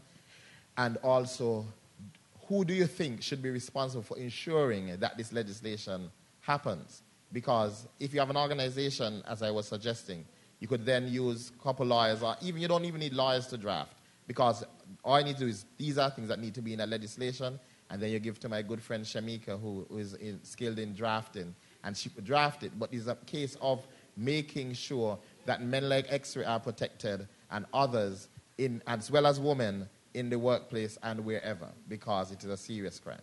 Yes. Okay, first of all, I must apologize because I cannot recall the penalties as of this moment, but I can certainly make the legislation available to the Department of Gender Affairs. Excuse me? What would you suggest? Oh, what would I suggest? Well, you're asking a prosecutor at heart, eh? So, no, for example, because within the Belize legislation, what is being proposed to be included in a draft Sexual Harassment Act is, for example, certain type of conduct that we usually just brush aside to become criminalized. So, for example, the persistent interference of a young lady on the job by her employer, where there's a sexual overtone, of course, where the employer is asking for sexual favors that can threaten that female employee job, first of all. And so the legislation basically will go along those lines, where we cannot see in any other piece of legislation at this point, not even in our Small Charges Act, that certain type of behavior is criminalized.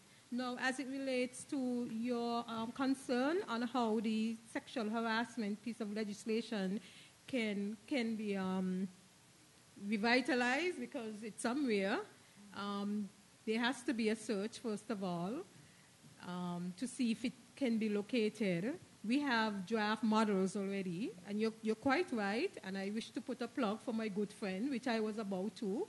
We have our local drafters, Miss Maloney. She has a master's in legal drafting. She's used by the NIA, and it's just a matter of presenting that piece of legislation to Miss Maloney with the assistance of in-house, because maybe I can say too, we do have my colleague here, Ms. Campbell. She does some drafting as well for the legal department. And so there are persons available to get the work done. And thankfully, the NIA recognizes and appreciates its own local people and have been using them. And so it's just a matter of finding the piece of legislation, or if not, unfortunately, we'll probably just have to go from scratch again. Now, as it relates quickly to the penalties for offenses against boys, I do agree, and Gian is quite right that it's sad when you look at the sexual pieces of legislation and the penalties for sexual offenses against boys. Because, for example, I think buggery carries something like 5 years. Whereas indecent assault on a woman for touching her breast, for example, carries a penalty of 10 years. I know I did a presentation on this same issue some years ago. I looked at some of the same pieces of legislation, and the time is now. The time is now. We cannot continue to drag our feet any longer with these serious types of matters. People are hurting, and we do need to, like I said, push. I don't think we have to push much further in Nevis, because Minister Brandy Williams is very proactive and aggressive when it comes to her ministry. And so just so that you know, Minister, that is something you can put on your list, and then you can consult with the legal department to see how best we can facilitate its passage. Just quickly, Mervyn again, during your presentation, I reflected to an article I wrote a few months ago, and it was concerning the complaint and response protocol on domestic and sexual violence. Now, that was launched in St. Kitts in November.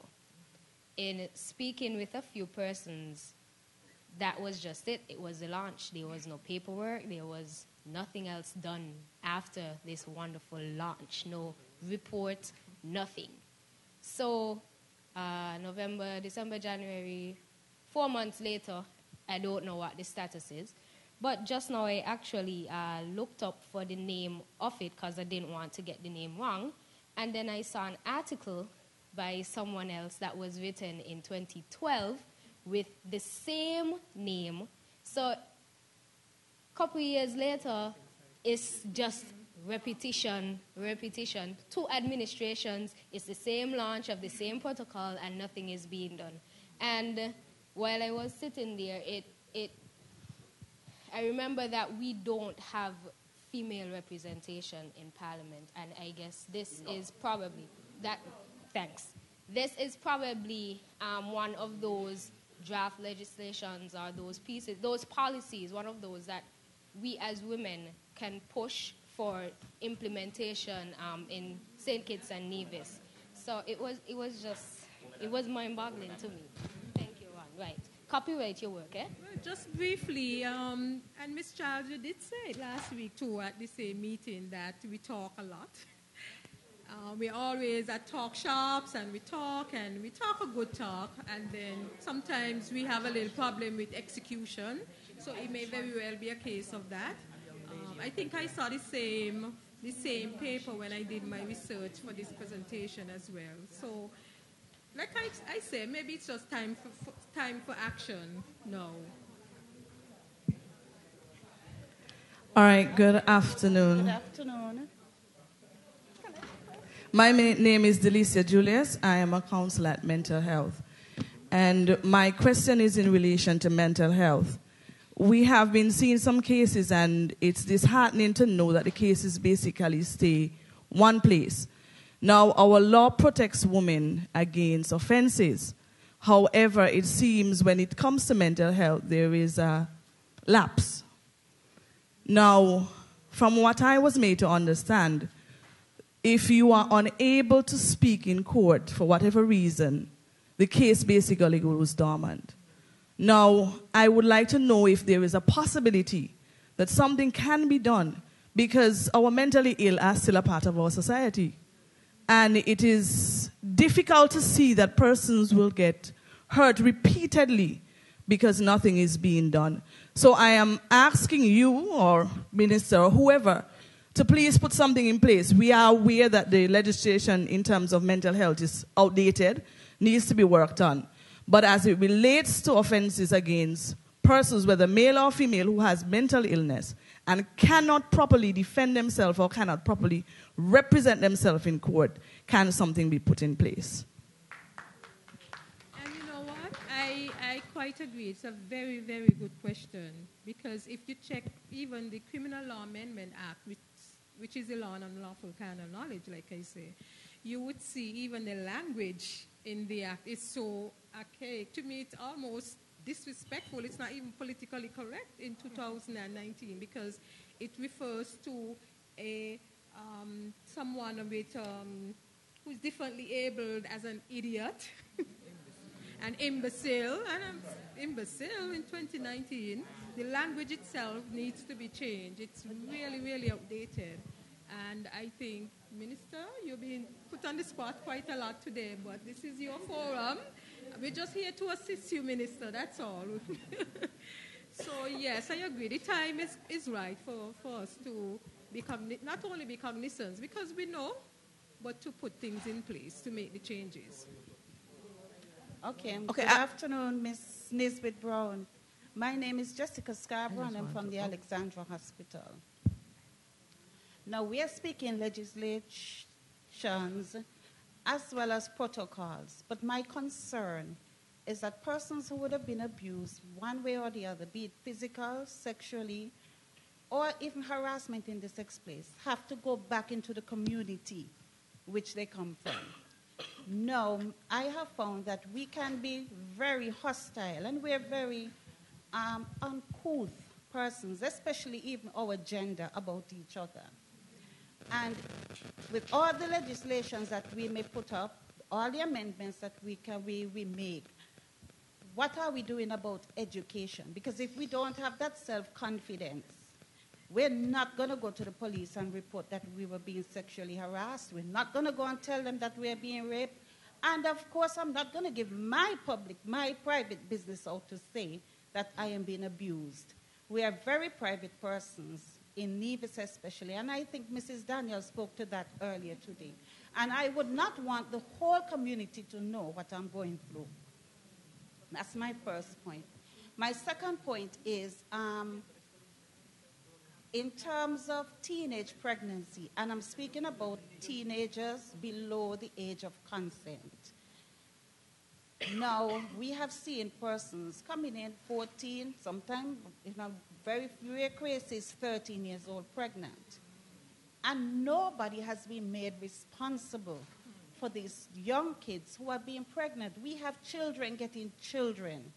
And as a result of that, there is a big breakdown in our community in terms of raising your child. Now, your grandparents, your mothers, are mothers for these 13-year-olds, may only be in their late 20s, but they are forced to raise grandchildren. No. I cannot recall, and I could be corrected if anybody knows differently, I can't recall ever hearing that any males who may have impregnated these young persons would have been held accountable. Now, if I'm not mistaken, you stated that there's up to life imprisonment for years. But I have not even heard a 1-year sentence for anybody being charged. Now, what can we do about that? Can the parents be held responsible in terms of bringing these cases to the fore as well too. Because I know several times, and it is our belief under the table, that parents also cahoots with these males in terms of covering up these pregnancies and who they are for. Is there anything in the books that we can do about that? Thank you. Okay, we will just take about 2 or 3 more questions. We're asking if you can keep them as concise as possible. If they're concise, we can fit a few more in, and we'll go. Well, I tend to disagree slightly. The law is there to hold people, offenders, accountable for their offending behavior. I know I've prosecuted quite a number of cases involving children where there has been convictions secure. I can't recall at this moment, though, anywhere the victim may have become pregnant. But, of course, we do get convictions all the time. Now, I must admit, though, it's very difficult to secure a conviction for unlawful carnal knowledge. It's very distressing because a lot of times you have a jury, 12 big men and women, and sometimes the comments you hear from the big men and women about this young girl who is under 16. Oh, she out long time. Now she's a wild girl. She hot. What she coming with? She out there long time. I have heard that myself. And so maybe it's also time for the adults, the big people, to change their attitude towards young girls. Once you're under 16, the law says you cannot consent. You don't know what sex is all about in the eyes of the law. For me, the next time you're called upon, the next time you're called upon as a juror, please remember that, okay? They're children. Okay. For me, just 1 second, Miss Napier, I just want to commend the young lady over there who spoke a while ago. Mervan. I just want to commend you, Mervan, for your spirit, for all that you have. I see you as that person who is going to lead and move things forward. I'm here. I'm right behind you. Thank you. Yes, that's my former student. So let me pull a... Okay. Can I go? My question is, so this relates to the Special Victims Unit.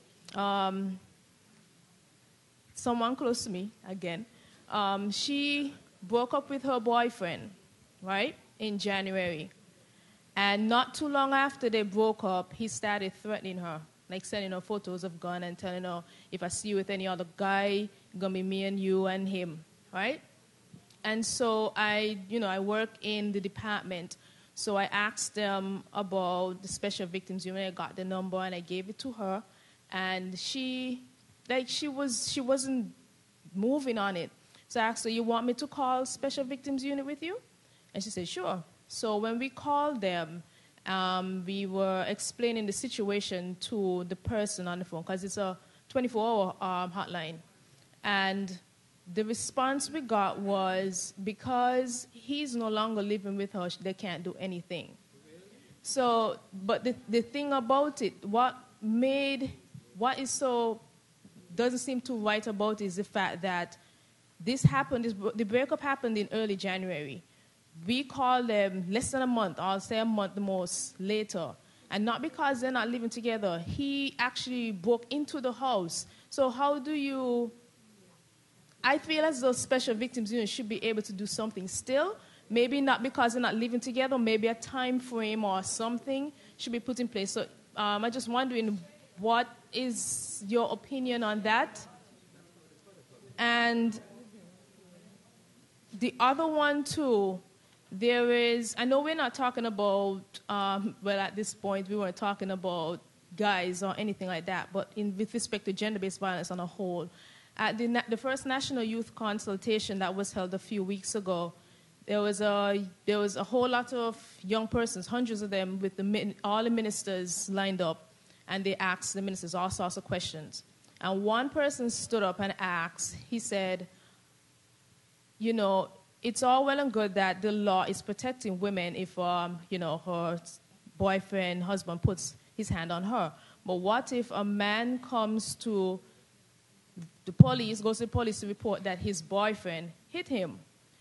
How do we approach that? Because his point is that a lot of persons, this happens, and persons are not coming out and saying it because they're afraid that the police will lock them up instead of the person who has assaulted them. And so the two ministers got up and they gave, I wouldn't say who, but two ministers got up and they gave their piece, and they gave answers reflecting, well, whoever did the wrong should be persecuted and should go to jail. But my question to you is, how true, not saying I don't believe them, but how true is that if a young man goes to report that he's been abused by his boyfriend, will the case be actually taken on seriously and he not be charged with buggery? And also, I want to comment on this, Mervyn, I want to comment on the launch that you talked about in November.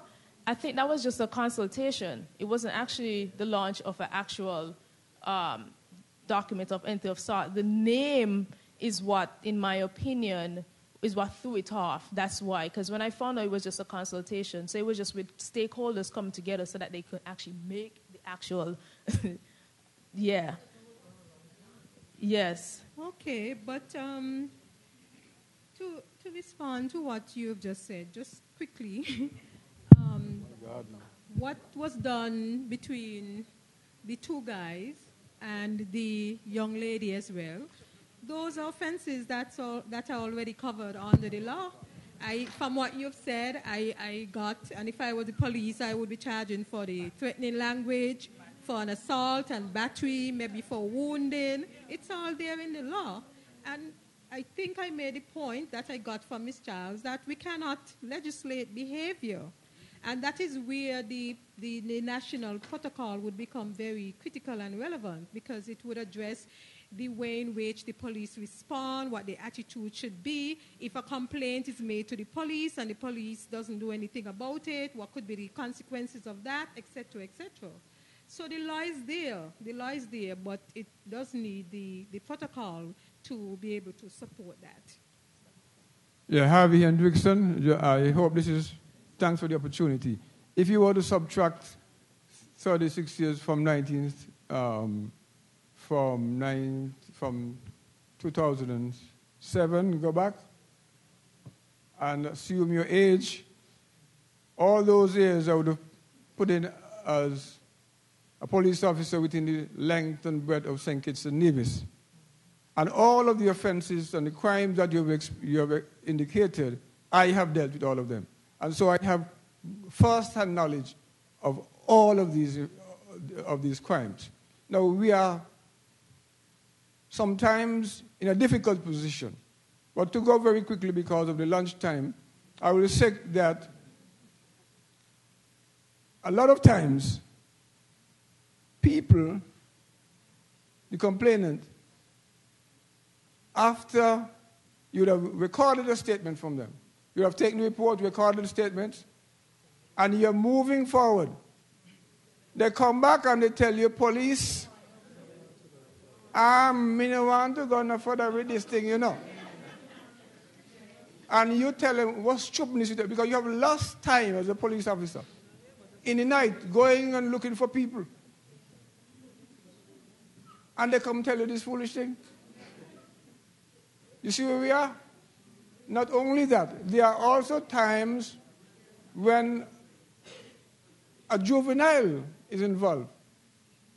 And in investigating the matter, you find that the mother is benefiting in a real way. And I know of cases where the mother, who is supposed to support the child, just suddenly disappear, leave the island and gone, or go into hiding. You don't see them. And when you do find them someplace, me no remember what you talk about, you know. Me can't remember nothing. So it is those situations that we have that causes sometimes the matters not to go forward. And I want to say, I know you would have indicated that is women's thing. But again, I have dealt with man thing too. You know? And we have to be very careful. And in terms of the legislation, it is full-time, because there are a lot of other things they can speak to in terms of legislation. But in reference to this particular matter, it is full-time for the legal fraternity, as it were, in St. Kitts Nevis proper, to look at the laws and revise them and upgrade them as to current affairs, the current things that are happening. It is very important, and not sit down on them. We have spoken to that so many times before, and nothing seemingly have been done. Thank you. Yes, thank you so very much. You've made some profound points, points that I did try to touch a bit on in my presentation. And like I said, points that the notes were taken, the minister is here, and these are things we can take forward. Okay, before we go, just a quick comment. Victim. I'm just saying, you know, you can make your point very quickly. Yeah. Victim protection. And I have a meeting at 2 o'clock. So Victim protection is important. I mean, as a doctor, they come to us and you want to do tests, but they become exposed in the chain of evaluation. And the only testing modality which have some preservation of confidentiality is the HIV testing, where there's no name being put forward. So there's some, you know, but when you do tests for the other STDs and so on, the lab insists that you put a name on the request form, and things like that, which is a problem. And the patient just disappear after getting the request, they disappear. Same thing with prescriptions. I've had to go to the pharmacy to get prescription for patients just to treat them for their presumed infectious without proper testing, because they go to the pharmacy and they're exposed, well, or you're being treated for this and for that. So these are real issues that we face in a small society, and we need to have some robust protocols in place to protect these victims from further exposure. All right, well, ladies and gentlemen, we'd like to thank Ms. Rhonda Nisbet-Brown very much, as well as our esteemed moderator. Let's give them both a round of applause. I just do have a few very brief housekeeping matters. St. Kitts delegates, the bus will leave Four Seasons at 4:15 p.m. promptly. Carib Surf will leave at 5 o'clock p.m. Overseas delegates, just a reminder that the bus leaves Mount Nevis at 8:15 a.m. sharp. Lunch today will be served in the Hamilton, which is upstairs. And we will try to resume within 40 minutes. So by 2:05, let's all be back here and ready to go. Thank you, ladies and gentlemen.